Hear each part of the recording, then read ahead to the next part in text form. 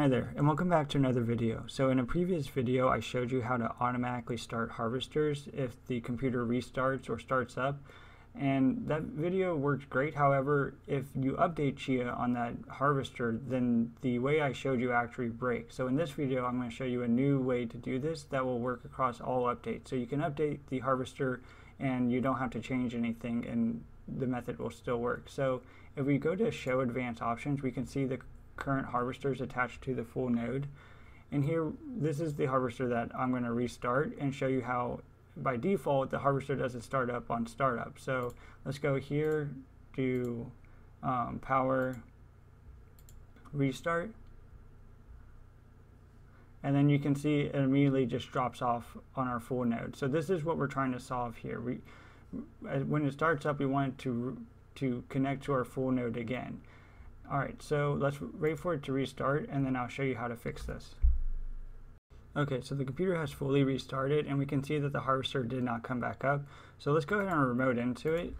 So in the previous video I used a test scheduler in order to have it start the harvester on system startup, and we're going to use the same method as before. So you can create a Chia folder right here if you want to by doing action new folder, and then here's our old scheduled task. So let's go ahead and create a new task right here, and then let's call this Chia harvester, starter. You can add a description if you want, and then this you definitely want to check run whether the user is logged in or not, since when it starts up the user won't be logged in. You want to choose your Windows version. You should be using Windows 10. If you're using Windows 7, I advise against that. And then for the triggers, you definitely want to click new and then change this to @startup, and then you can leave everything else as default. Click OK. And then for the action, so this is where in the last video we're going to make the change. So essentially this is going to be the same. We're going to type in powershell.exe, and then the arguments are all going to be the same but the last one. So we're going to do -executionpolicy, and I'll have this in the description of this video, bypass. And then we're going to do NoExit, and then we're going to do NonInteractive, and then we're going to open up with double quotes, and then this time we're actually just going to run a script rather than pass it a command directly. So the script that I wrote, it's very simple. So you're going to want to open up PowerShell ISE, so type in PowerShell and then ISE. And so this is kind of like a code editor built into Windows for PowerShell specifically. It is deprecated, so if you are going to write some scripts, I would highly recommend using Visual Studio Code.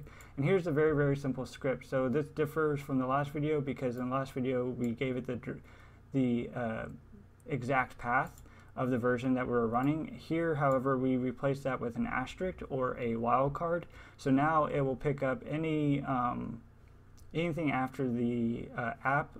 So essentially this will pick up any version of Chia, which is extremely helpful. So if you run just this command right here and we do F8 and we store it in a variable called path, so if we call that variable, we can see that it has this item in it. And then here we can just do the and symbol, which basically invokes this item in this variable, and then we pass it the two parameters start harvester to start our harvester. So we're just going to point our task scheduler to this script. So let's go back there. And now, so what you want to do is just copy this into the ISE, do file, save as, and then save it anywhere. So I have it saved on my desktop right here. It is a PS1 file, so just make sure that that is the case. And then you just want to point it to this path. So remember we have double quotes, and then just do C:, and then to the path of the script file. So in my case it is users, Mr. Pig, desktop, and then let me go ahead and grab the name of the file. And if you don't see the .ps1, then you might have to add that whenever you're typing this in. It depends if you have file extensions enabled or not in File Explorer. So if you don't have the PS1, if you just have this, then just add the PS1 to it. and then do double quotes again to have that enclosed, and then just click OK. And then under conditions, so if you are using a laptop, you might want to uncheck this so that if your computer restarts and it's on battery, then it will continue to run the task. And then here, this is probably the most important thing. Don't uncheck this where it says stop the task if it's running for more than 3 days. We want it to run forever, so we want that to be unchecked. Then you can click OK, type in your credentials, and then let's go ahead and run this task to see if it works. So now that it's running, let's open up Task Schedule or Task Manager to see if the Start Harvester process is running. So we see the chia process, which is good. If we scroll down, it doesn't look like, oh, here it is, Start Harvester, perfect. So let's go ahead and go to our full node again to see if we could see it. So the GUI doesn't update automatically a lot of times, so you'll have to go to View, Force Reload. Now, if you're creating plots, this won't change anything. You can create plots and anything like that, and Force Reload won't affect that. So let's go to the farm page, go to Show Advanced Options, and here again we can see that it picked up the harvester. So let's go ahead and restart the computer and see if this scheduled task will automatically start the harvester upon restart. So again, now that the computer is restarted, we should see this disappear. Yep, it's disappeared. And then let me go ahead and ping the computer to see whenever it starts back up.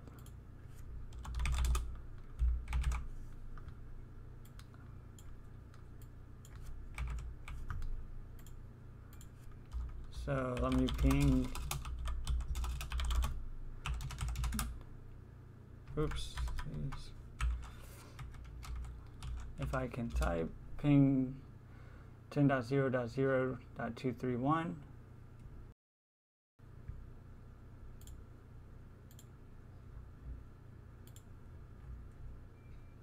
Okay, and here you can see that the harvester has been automatically started up using that task scheduler.